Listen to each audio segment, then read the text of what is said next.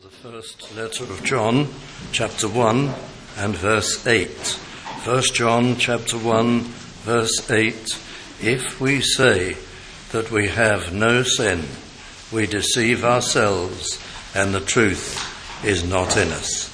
And our subject, as we come into this book, is very simply a single study, overcoming sin. We have been looking at individual topics just recently on these Wednesday evening studies, and including the love of Christ and various other richly heartwarming matters. But I'd like to turn this evening to the matter of overcoming sin. And here we have helps in the defeating of sin. Never underestimate the Apostle John. He has a style of writing in his epistles, at any rate, which at times sounds a little simple, as though he's talking down, as though he's speaking to simple people. And that may lead us to underestimate the sophistication of the comments and the counsels, because as you go through John, there are some of the most sophisticated and unusual incentives to holiness and instructions for the pursuit of righteousness. And here we'll have quite a number. And it'll help us. I don't propose to consider the defeat of sin in 1, 2, 3 simple steps, but look at just some of the general incentives and counsels that the Apostle John gives through this first epistle. So let's without ado proceed. The first step, or they're not strictly steps, they're helps to holiness. But the first step or help to be considered is right here in chapter 1, verse 8. If we say that we have no sin, we deceive ourselves and the truth is not in us. If we confess our sins, he is faithful and just to forgive us our sins. Well, the first help, and a rather obvious one, but a most vital one, is of course regular confession. If there is regular, earnest, not mechanical, nominal, formal, but regular, earnest confession of sin, that is a powerful incentive to the avoidance of sin and to holiness. Of course it is. We have to face God. We have to face him regularly. We have to express our shame over specific sins and all our sins. And that is extremely uncomfortable for us. And so it's an incentive to us. And we take the matter of falling into sin much more seriously.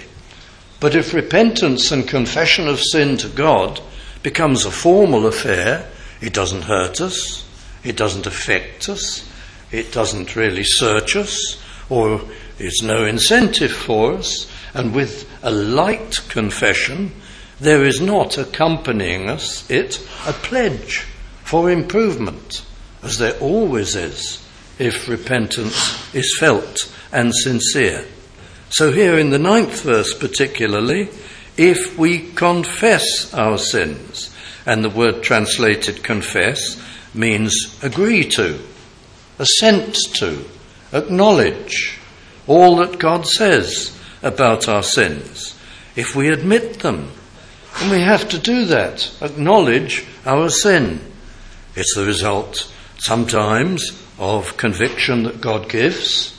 Sometimes we have to examine our hearts methodically and review the day or the week. Otherwise we forget. We are so foolish. We forget what we've done, what we've said. Any feeling of shortcoming or guilt or shame has worn off by the time we come to prayer. And so we have to examine ourselves and reflect and think. And it's an uncomfortable exercise. And then we have to specifically confess, admit to those particular sins and to the sin tendency also, which is behind the sins. Otherwise, we're deceiving ourselves. We are not saying we have no sin.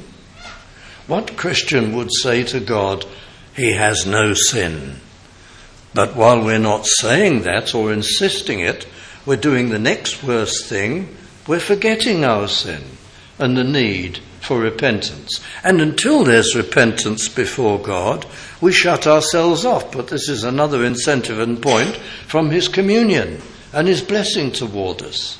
So it's foolishness as well as wickedness, with inner conviction to acknowledge and assent to and agree to the fact that we've sinned. No excuses. Even Christians make excuses. Sometimes believers say this to me. They say, this is my problem. I do this or I do that. But there's an explanation. There's a reason. And after all, in their mind, it isn't all their fault. It's to do with their background. It's to do with the example they've had.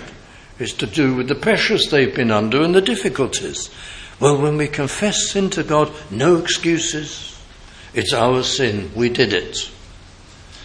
No attempt to lighten the guilt and to blame it partly on something else.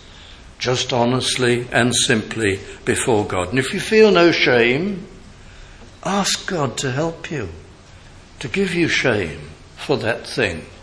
And think about it, regret it. And then see in your mind's eye Calvary's burden, which is increased by our sin, and pledge better. So the first step for holiness is self-examination and confession of sin. Regular confession of sin. And that's the counsel here. If we confess our sin, he is faithful and just to forgive us our sins, but not if we don't confess them, and sincerely, and to cleanse us from all unrighteousness. Now a second step, and it's down here in chapter 2, and I read from verse 3. Hereby we do know that we know him, if we keep his commandments. He that saith, I know him, and keepeth not his commandments, is a liar, and the truth is not in him. But whoso keepeth his word, in him verily is the love of God perfected. Hereby know we that we are in him. Now, these, of course, are first and foremost great indications that we are saved. These are marks of conversion or grace that John is putting forward. But they also contain counsel for holiness. And here is our second help or step. We are concerned about communion with Christ and walking in his love. And for that, we need to avoid sin. We need to be conscientious and serious about the life of holiness. Look at the feeling of the Lord, if I may put it that way, in these verses. He that saith, I know him, and keepeth not his commandments is a liar, and the truth is not in him. It's not only the indication, the indictment of a false believer, but it's also a warning to true believers who merrily go along in the Christian life saying, I know him, but we don't know him because communion is fractured and broken. And we're not actually walking with him, even though we're believers, because things are going on in life which are shameful and shouldn't be, and are unconfessed. Bad reactions to difficult situations, losing of temper, being irritable, snappy, being selfish, being lazy, being unkind, thoughtless, all these things. And they fracture our walk and our communion with the Lord. And so even we as believers may say, I know him, when there hasn't been confession of sin and a serious attempt to make good and to do better.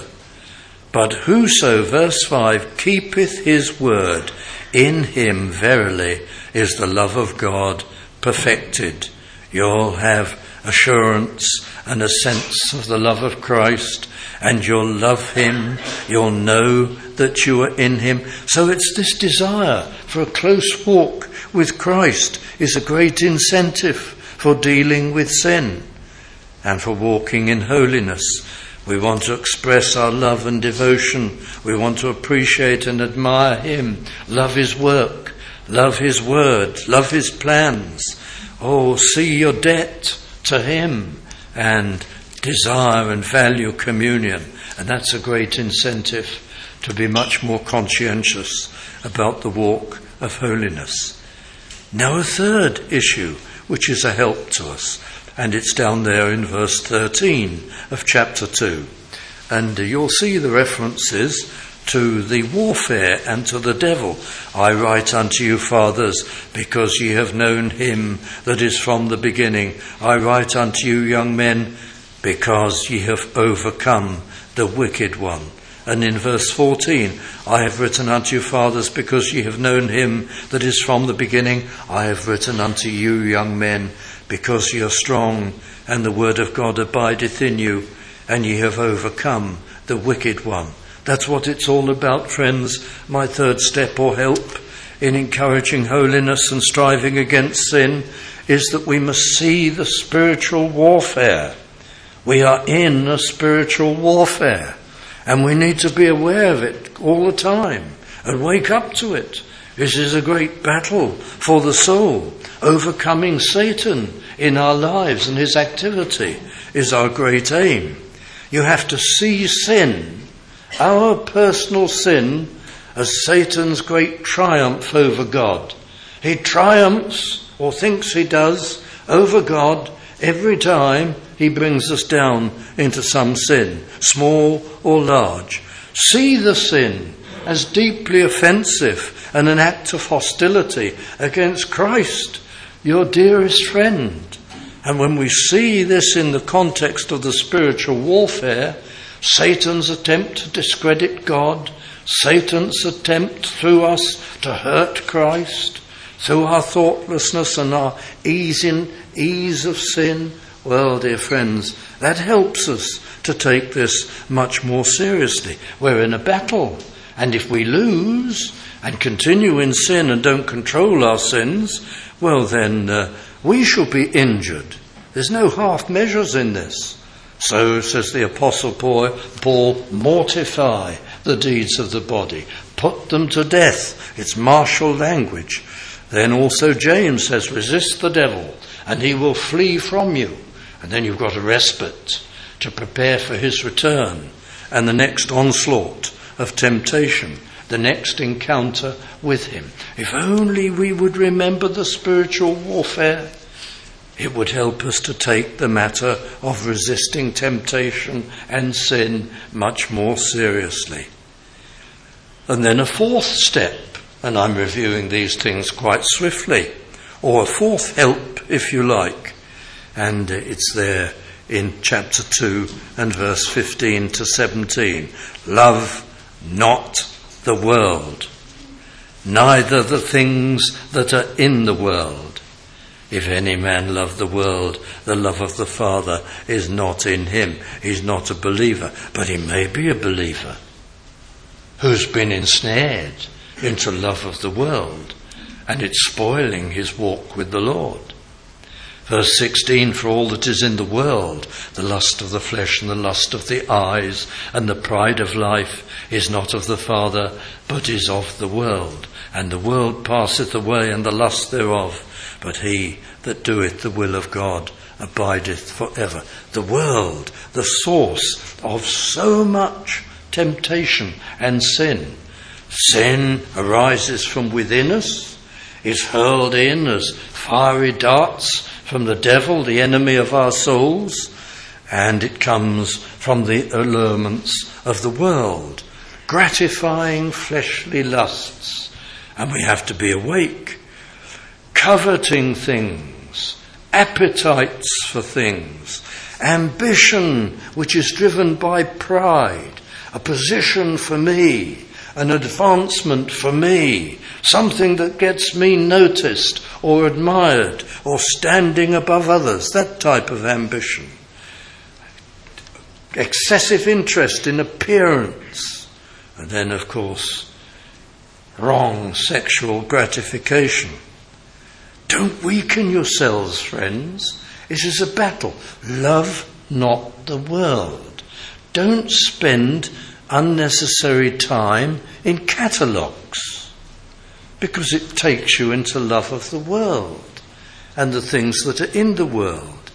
Don't esteem and admire worldly things overmuch. Have priorities for your love. You love God first. You love the family second. You love the service of God. You love the fellowship of God's people.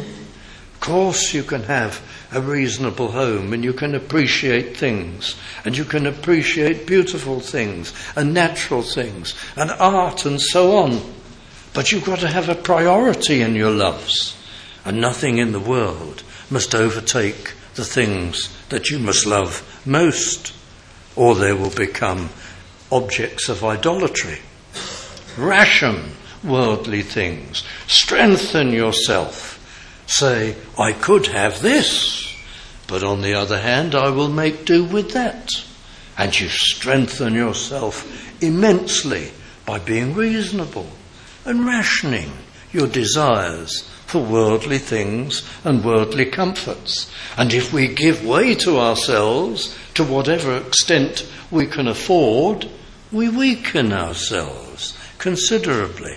That's all part of love, not the world. Be great stewards. Sense Satan's wiles and strategies to draw us more and more into worldly lusts. Love not the world, neither the things that are in the world. And down in the very last verse of this first letter of John, little children, keep yourselves from idols. The same point. So that was our fourth help. Then a fifth help. And it's this. Value the goal. Your destination. The ultimate purpose of your Christian life. Chapter 3 and verse 2. Beloved, now are we the sons of God, and it doth not yet appear what we shall be. But we know that when he shall appear, we shall be like him, for we shall see him as he is. And every man that hath this hope in him purifieth himself, even as he is pure. So you see, if we think much on the goal, the place to which we go, the grand eternal future, in the paradise of Christ, and then after the last day and the return of Jesus Christ, when we receive those glorious resurrection bodies in the rejuvenated, glorified, spiritualized earth for all eternity. What an objective to contemplate. And if we think of the holiness of those future days and the holiness of the paradise of Christ, and God is gathering us in to make us holy, to occupy a holy, perfect, wonderful place with wonderful people, and of course Christ himself. That is the object. How can I sin on earth when I'm given such things?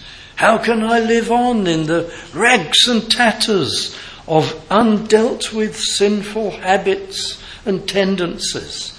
So here is the word of Scripture. This is not my homespun psychology. This is the word of God, that if we have our minds and hearts on that future objective and place, then it'll help us not to sin.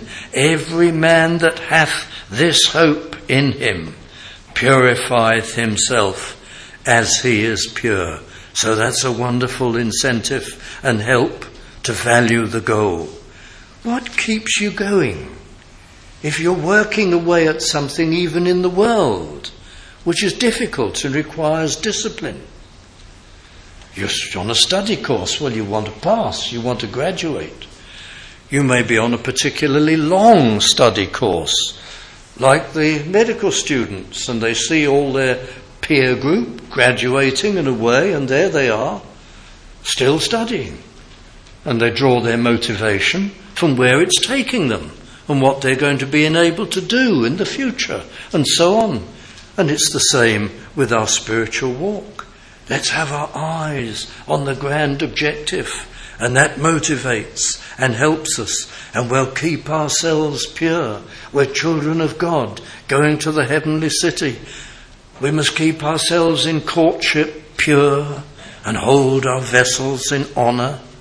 We must keep ourselves pure in marriage and kind and considerate and supportive and never spiteful. We must keep ourselves pure in business and in leisure. Sometimes people say to me, you know, even when Christians play football, it can get pretty vicious. Well, if the word was competitive, we wouldn't mind, but vicious, that doesn't sound very nice, does it? Are there temper displays on a football field when it's Christians? Is there unpleasantness, faces contorted in rage and fury and all the rest of it? I sincerely hope not. We keep ourselves pure in leisure, as well as in work and business and social relationships, because of where we're going. We'll look at a sixth help or step for holiness that we can see in these chapters. It's in chapter 3 and verse 4. Whosoever committeth sin transgresseth also the law, for sin is the transgression of the law. Now you may have read that and you may have thought to yourself, probably not in the words I shall give you, but you may have thought that's the Apostle John being a trifle elementary. It is such an obvious statement, you may think. Why, who doesn't know that whosoever committeth sin breaks the law? What an obvious thing to say. It isn't so obvious, actually. It is meant to jolt us. It works like this. Didn't you realise that sin, that small lie, that loss of temper, that unkind word, that lazy opting out of something you should have helped your wife or your husband to do, whatever it was, that was a direct defiance of the living God? I never thought of it that way. I defied God. I shouted at God. I said, away with your law. That's what the Apostle's trying to get across to us. He isn't saying an obvious thing. He's saying, didn't you realise your sin was a defiance of Almighty God, your Lord and your Redeemer? And he's jolting us. He's making us, helping us to see the seriousness of sin that we take so lightly because we commit it so often. And it's no longer that important. And our attitude has descended to the level of this. Oh, I wish I didn't do that. Or I could avoid that. Wish we didn't do it. Wish we could avoid it. We've defied God. And if we saw sin in those stark terms, we'd be much more careful about it. All of us. I don't mean this to sound absolutely deathly serious this evening, but listen, dear friends, that's the reality. And that's what this apparently deceptively simple verse means. It's jolting to us. Whosoever committeth sin, small or large, transgresseth also the law of Almighty God, under which human souls are condemned to eternal banishment. For sin, you must never forget, is the transgression of the holy, absolute law of the Creator of all things. That's the effect it's meant to have. So the sixth step is to remember that sin is a defiance of God, and we don't want to do that, small or large. So we want to be conscientious in striving against sin. That's the sense. Don't defy him. Don't anger him. Who is he? My God. And Christ his Son, my Saviour, my dearest and eternal friend. And don't grieve the Holy Spirit within, because the smallest sin does that. So it encourages us to be much more conscientious. Here's a seventh help. And it is this, simply, it's in chapter 3, verse 5. And you know that he was manifested, Christ that is, to take away our sins, and in him is no sin. But surely that's obvious, an obvious observation. It isn't. Again, it's meant to jolt us to a great reality. Ye know that Christ was manifested. He came into this world, he became incarnate, and he went to Calvary. What for? To take away our sin. Not just so that we could be forgiven, so that we could be happy, so that we could go to heaven, but to take away our sin. Not so that we could be forgiven and then just go on living lightly and sinning through our lives, small or great sins, but to take away our sin. The purpose of salvation, the purpose of his coming, was to get sin cleansed out of us. Our forgiveness, yes. Our place in heaven, yes. Our acceptance with God, yes. But then the ongoing process of getting us cleaned out and holy and better. That's the whole purpose of his coming. And we're not letting him do that because we've lost our conscientious concern to get better and to fight sin. I hope not. But that's how it would be, dear friends. So, to remember that salvation, the purpose of it all, is my improvement. That's the aim. That's his plan.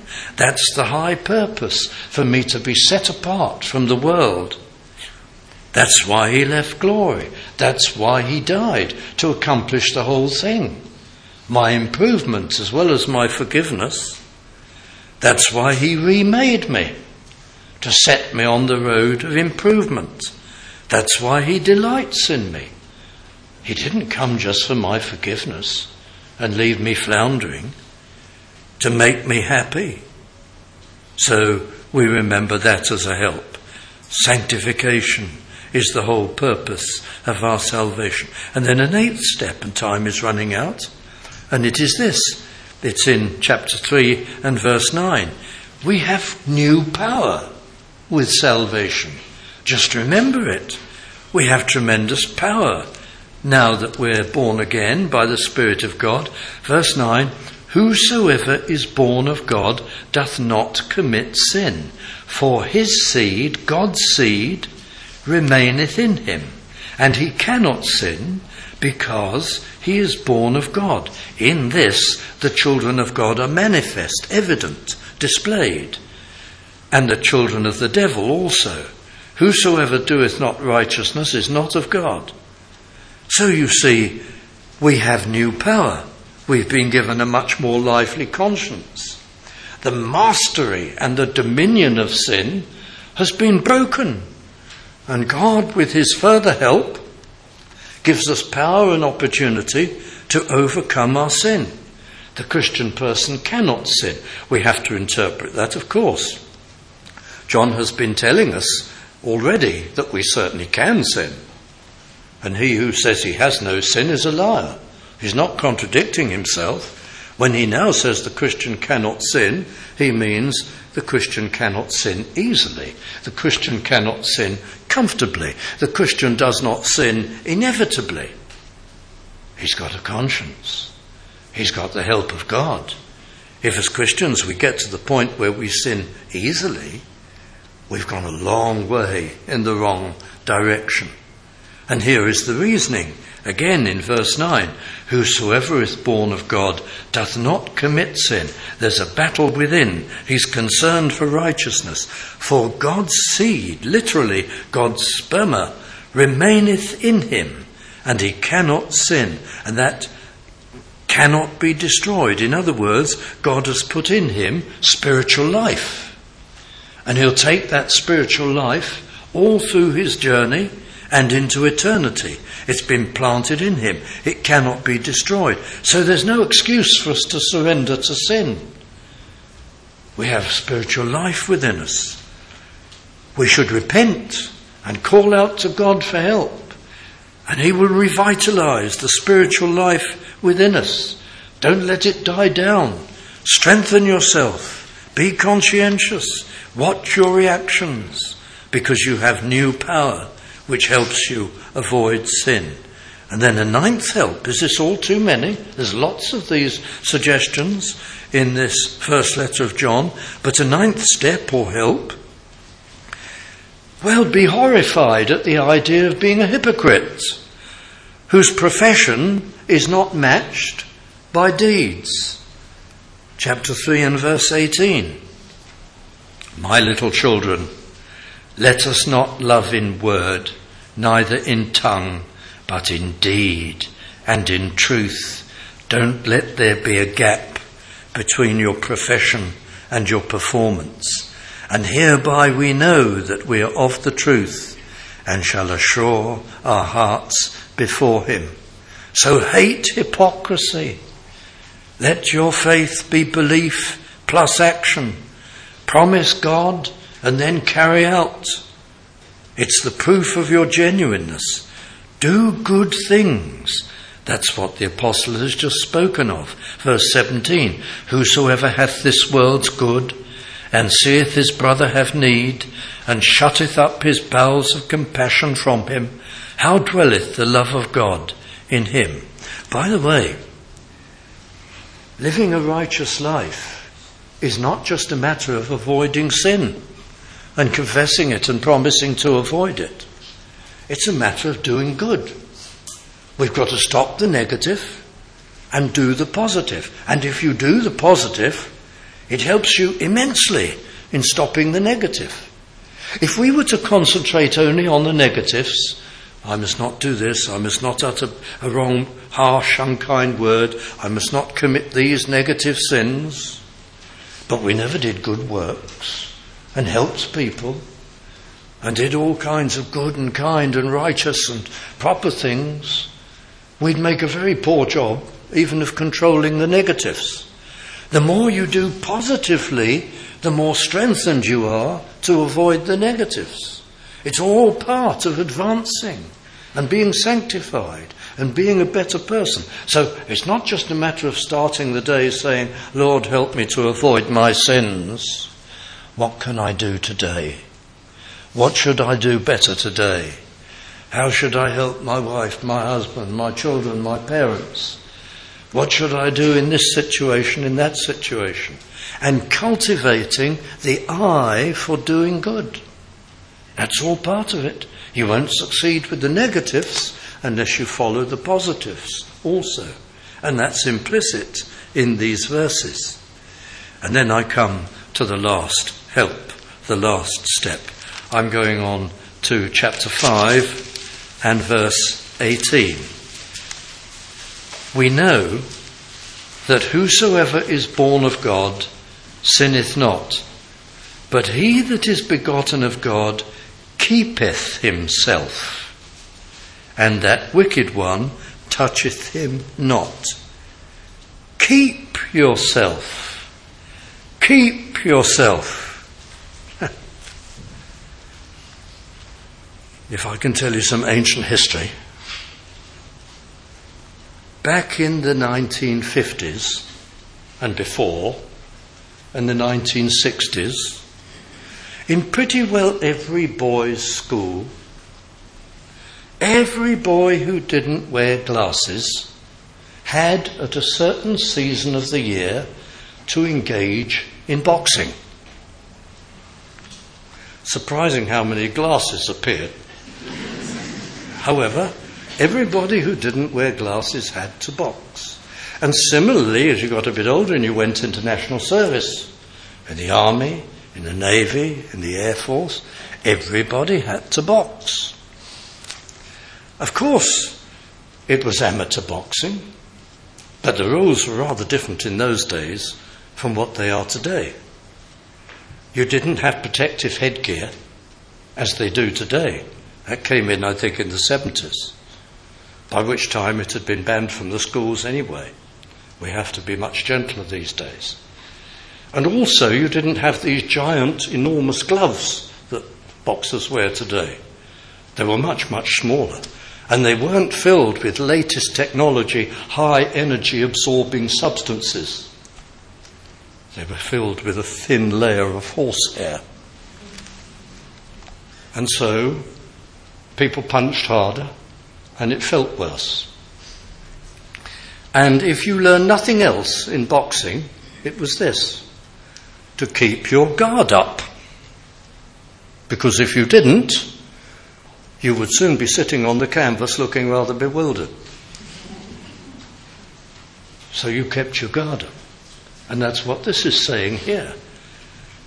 What are we like, friends? People used to fail to... I can remember in national service they would get a lot of youngsters in two teams. You'd be on one team or on the other team, and you'd see somebody who was quite handy, but dancing around with his... just swiping away with no guard. And you'd wince and you'd think any minute he's going to get caught, and sure enough he was. And down he'd go. No guard. So you learn that, to keep your guard up. And this is what chapter 5 verse 18 is saying. He that is begotten of God keepeth himself. He keeps his guard up. Now, whether you wear spectacles or not, or whether you're male or female, this applies to us all in the Christian life. Keep your guard up. If you don't, you will surely fall. You will be wide open. We are very vulnerable. If you do not watch sin rising up from within and recognize when even from within your own appetites and desires, you are under temptation. If you don't see sin, temptation, when it comes to you from without, so keep your guard up from temptation from the world and excessive desires, from the darts of Satan, from looking at various pictures on the television or wherever that might be wrong and unclean and arousing in some wrong way. Don't be corrupted. This is a corrupt world. Or from friends. Come and do this, come and do that. You see it in the book of Proverbs, in the early chapters, and the repeated parable of the influence of friends on the young man. Come and do this with us. Maybe good friends. On Monday night, a good friend says, come and some leisure pursuit. It's clean, it's good. And there's another friend on Tuesday night and another friend on Wednesday night. And before you know it, your life is being ruled by other people. And there's no rationing of serious to leisure activities. And you're in a mess. And there's no devotions. And you're being tossed to and fro. Temptation comes in all kinds of ways. Time wasting, or from courses. Sometimes people elect to go and study a course. And they haven't been careful. And that's a course which is full of iniquity. That's a course which means studying all the filth and the decadence of some particular period or area of literature which is foul. Be very careful, be very astute. Pray for discernment, ask advice. You've got to keep your guard up in this world. And if you've got plenty of money, and you've got a holiday job, vacation job, or a serious job, and money's surplus, be very careful. With a little bit of surplus money come a lot of temptations and lusts, if you're not very careful. Don't trust your automatic response. Set out in the morning and say, my besetting sin, my besetting tendency to sin is this and this. Lord, help me, deliver me from temptation. And help me, and I will watch out. Keep your guard up, or Satan will laugh at you. And it's a disgusting laugh, and a horrible laugh. And he knows he's got you, and he'll take advantage of you. Lead us not into temptation, but deliver us from evil. You're vulnerable. Your soul is precious, and you are responsible for guarding it and watching and keeping. A call brings help. Watchfulness is our duty. Watch your weak spots. Watch vulnerable times. Watch your heart and what you're giving your love to. Watch your thoughts Don't let them be all selfish thoughts when you've got 10 minutes to daydream. Watch your plans, watch your bearing, and your deportment, and your moods, and your words, and your work, and your kindnesses. Watch your humility, watch your service, watch your prayer life. Keep your guard up, friend.